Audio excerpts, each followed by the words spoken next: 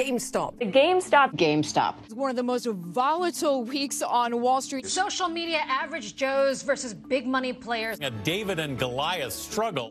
There was a lot of swings in terms of being happy, and then a lot of very depressing moments. I saw the numbers go up by the numbers I'd never seen them before in my bank account and go down within 5 minutes. It was a roller coaster of emotions.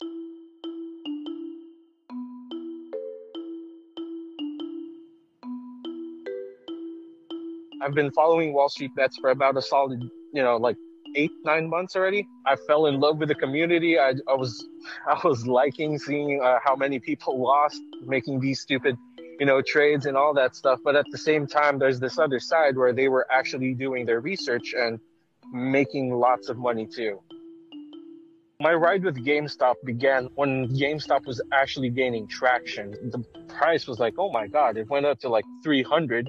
I put in all of my savings into it. I thought to myself, well, this is getting so much hype. So at some point, I made a post on Reddit saying that I dumped my whole wedding fund into the GameStop.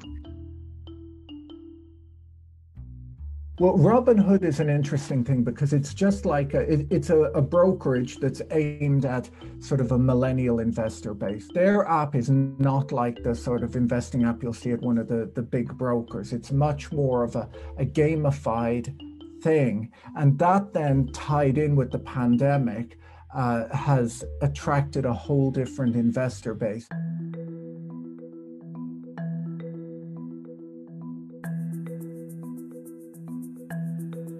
At some point, I get so close to paying off my wedding, but then I almost lose it all.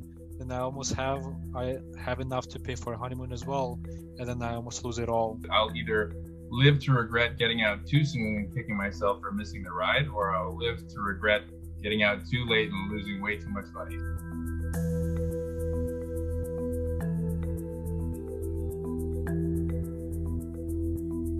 Big part of the story was this sort of David and Goliath feeling that there's a bunch of kids on the internet who are taking on these billionaire hedge fund managers. After a while, it became into a movement.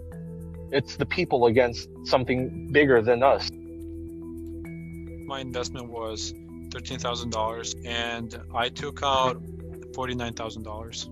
I got enough for the wedding, for the honeymoon, and I got it to the point where I'm like, okay, look, you don't have to take a gap year off after graduating from school. You can jump right into grad school. I don't make a lot of money in my job, especially not for where I live, which is the San Francisco Bay Area. I booked a total of a little bit more than $400,000 in pre-tax profit.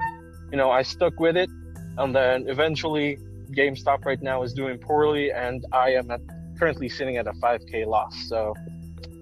Yeah.